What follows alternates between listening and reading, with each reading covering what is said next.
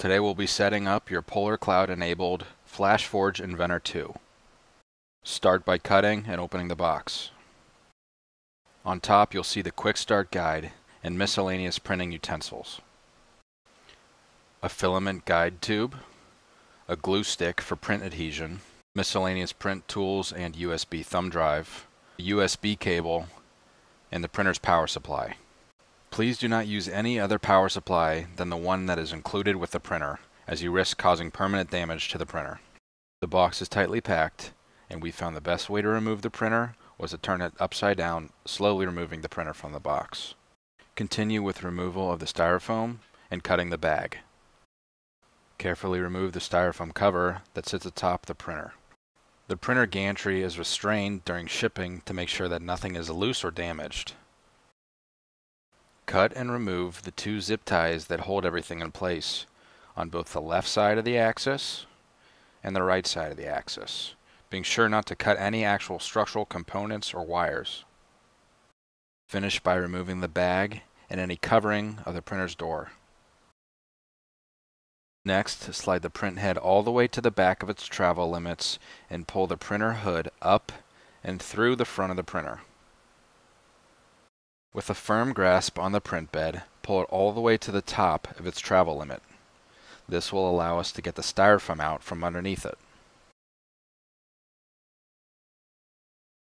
Next, remove the filament spool from the box and remove the dry packet inside, as we'll need this hole empty to properly mount the spool. Pinch the black clip and pull the spool holder upwards. Cutting the end of the filament is optional, but I find that it's best to start with a nice straight length of filament when you're loading. Feed the end of the filament through the filament guide hole shown here. Then replace the spool holder at the back of the printer. Feed the extra length of filament through the guide tube and firmly mount the guide tube to the printer. Next, plug in your power supply and turn on the printer. The switch on the back is the master power, but the printer won't turn on until you press the black button on the front. Now is also a good time to remove the protective cover for the LCD screen.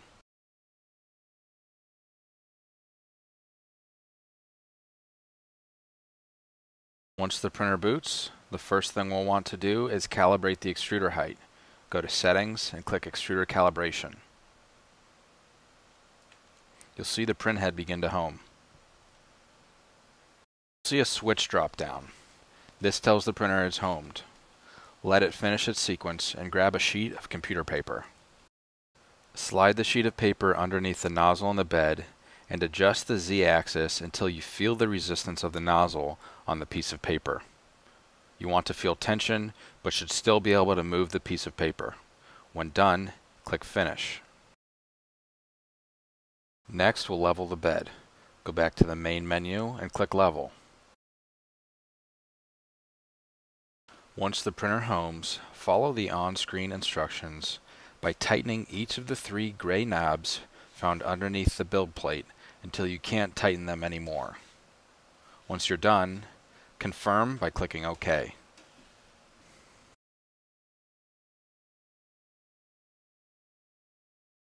Once the printer is in position, begin by loosening the front left knob until you hear a steady beep. Once you hear the beep, click Verify. It will probe the bed again to test for proper distance and let you know the next steps. You'll see the printer go to the second homing position and then to a third. Again, all of these steps are covered in depth on the printer's LCD screen.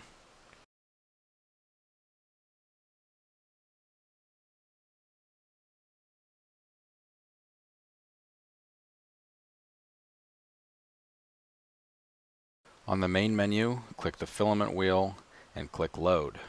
The extruder will then heat up to full temperature.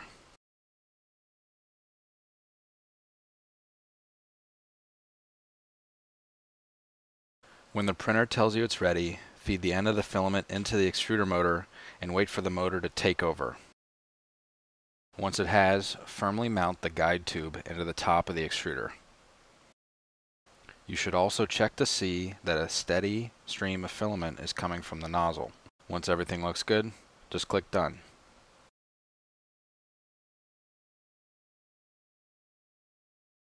Start by going into the Settings menu and clicking Wi-Fi. Choose your network from the list of available networks. From there, enter your network password and click OK to connect. Once done, go back into Tools, Settings, and then Polar Cloud Connection. Set up your cloud connection by entering your account and PIN number. If you don't know your PIN number, you could find it by signing into the Polar Cloud, clicking your account bubble in the top right, and clicking Settings. From there, scroll to the bottom of the page and find your PIN. Head back to the printer and enter both, then click Save. Last but not least, toggle the Polar Cloud button on. You should see the printer show up in your list of available printers.